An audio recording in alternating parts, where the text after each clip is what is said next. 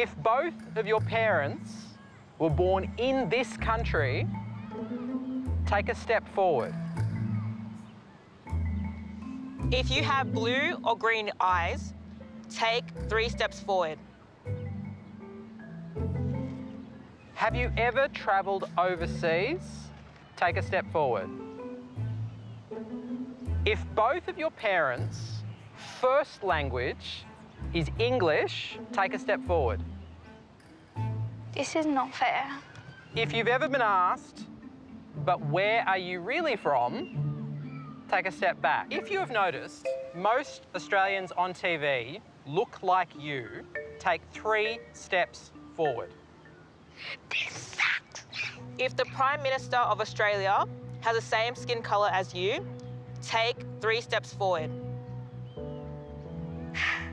So if this is the starting position for everyone's race... How is this my starting position? How confident are you, Aziza, that you can win, given you're all the way back there, but Rebecca and Aiden, they're all up here? Firstly, I'm a very slow runner, so I'll definitely lose. And secondly, I'm all the way back here.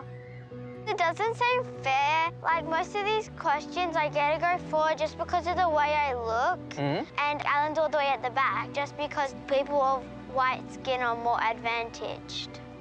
Now everyone has their final positions. It's pretty clear who has the advantage, but who will win? Ready, set, go! Bye-bye.